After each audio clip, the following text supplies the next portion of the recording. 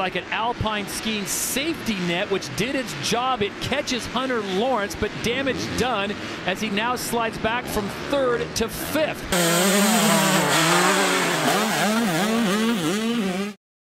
Closing the gap on Knotted. He's been in the top 5 for the majority of this moto grind, looking for some decent lines through this big sweeper section. Oh my! Did he get it wrong through there? Big high side. Oh, and Villopoto's down. Yeah, he goes up the inside, but he has to check up a bit because Knotted cuts him off and he gets into some soft stuff. Classic high side body slam. Wow, that has to hurt. What a brutal crash for Villopoto. Talking to him earlier, he's just enamored with his new team and his new bike. Oh, there's his teammate, Keith Johnson. Golly, gets it all wrong, and he's trapped under the bike. Here it is. Comes up a bit short, coming into the international section. Just buckles and ragdolls himself. Yep. Celebrity come dancing, folks. Nichols. Oh, Martin! Down he goes! Martin got all out of shape, Ricky, and he couldn't catch it. Yeah, he sure did. He came into the whoops so fast, and what happened was he missed one. See how he missed one, and the feet came off the pegs at that point. Yeah, he took a pretty good hit right there to his head, but he lost his grip. Watch his right hand come off the bars right here. Wonder what happens with here. Cirulo. Yep, lines come together. Oof. Oh, and he lands on the brake. He landed on that front brake caliper on his back. A week ago in Minneapolis. Oh, no! Taking the big tumble just in front of Martin is Moseman. With Michael Craig, number 19, and Damon Huffman right there, number 12. And Huffman lost it in spectacular style. It kind of stopped the hearts of his fans and friends as his bike went spiraling through the air. That was pretty scary. He lost the handlebars, and the last thing he let go of was the throttle. Which after Jeremy Seward will be Tim Geiser. Oh! Big moment there for Jeremy Seward. Wondered where that came from. Oh, this will be a decent angle. Look at that. How do you think the track's holding up? Remember Eli talking earlier about being sticky as Cooper Webb gets clipped from behind. Sexton gets it from behind. And look at the damage done on Chase Sexton. Oh, Cooper Webb paced the jump, paced the double. There was nowhere for Chase Sexton to go, and he just jumped right on the top of Cooper Webb. See, he goes to triple. No one's tripled that. He was... right here. And then right here, watch it. Chase Sexton, boom. There was nowhere for Chase to go. That is not Chase's fault. He was wrong place at wrong time.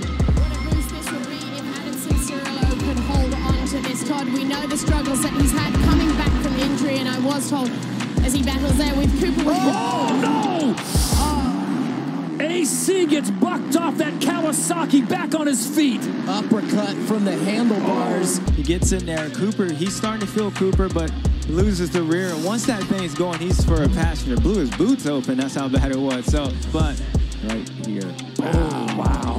Ladies and gentlemen, welcome to Supercross. Yeah. These guys are so tough. Speeds are fast.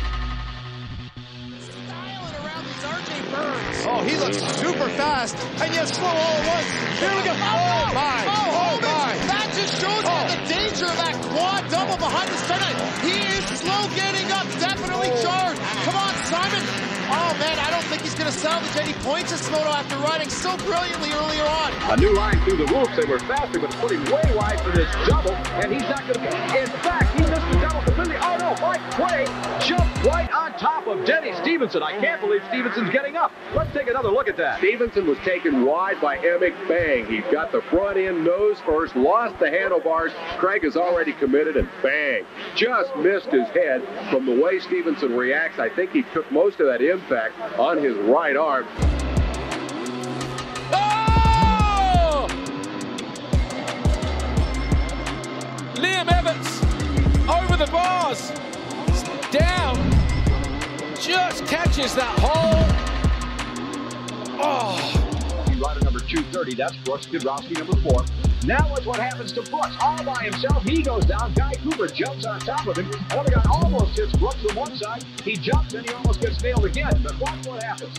Brooks is down. Cooper just smashes into the motorcycle. He goes off to the side, lands right in the mechanics area. And he jumps up, holding his wrist. look at what happens here. He just over jumps. Whoa! Oh! Look at him holding on to the fence. He landed and kind of fell off the back of the bike. The suspension rebounded, and he was a passenger. Good inside line. Oh! Riders piling up on the side. 3-4 riders collected. Yeah, that was, let's see here, Mitchell Harrison and Jordan Smith collide in mid-air. Here we go. Look to the right-hand side of your screen, number 80 and 35.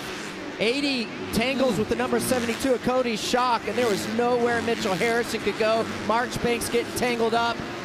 That is just a racing incident. Yeah, the 80 of George Smith, he collides with the 35, and yeah, that was a tough hit. And guys, we're seeing the aftermath of this down